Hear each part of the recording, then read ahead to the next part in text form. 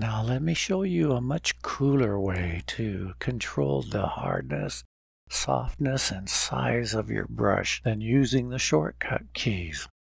And that is using a heads-up display. On a Macintosh, it's Control, Option, left mouse button click, and drag. When you drag to the left, your paintbrush will get smaller.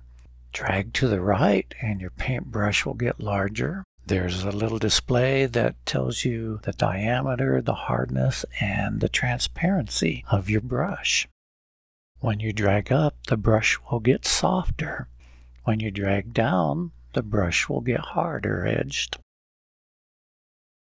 Now to do the same thing on a Windows PC, you hold your Alt key down, right mouse button click, and drag.